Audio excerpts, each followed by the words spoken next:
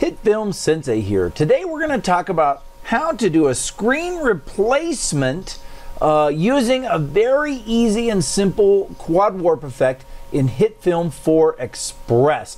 Now there's a few things that you have to do when you're shooting this kind of a shot to make sure it's easy to do, but as long as you follow these couple of simple rules that I'm going to outline, then you'll be good to go. So I'm going to take a piece of raw footage that I filmed and drop it down here. Basically this piece of footage, I am just walking up to a television and I'm looking at this really interesting and fascinating television show, right?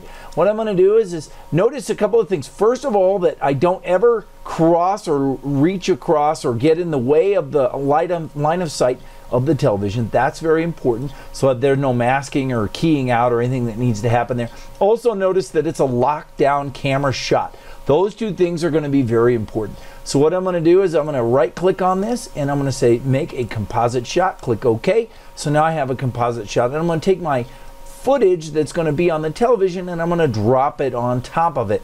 Now it's sort of covering everything, but what I'm going to do is I'm going to use a quad warp effect and I'm going to drop it on that footage.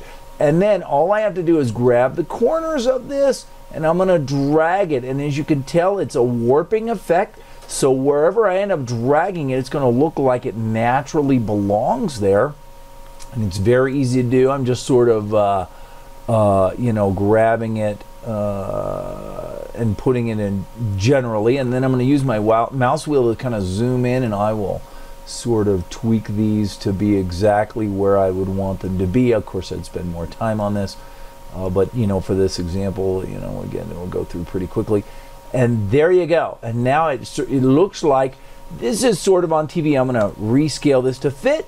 And now when I walk in, you can see how cool that looks.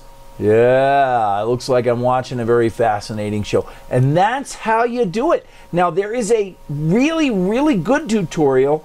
If you are filming this with a handheld shot or for some reason it is actually moving around, the camera is, then Hitfilm Quicktips has a beautiful screen replacement tutorial using Mocha Hitfilm in the Hitfilm 4 Pro, and I will leave a link in the description below because it's an absolutely fantastic video if you want to learn how to do this a little more efficiently and better using an actual moving camera shot.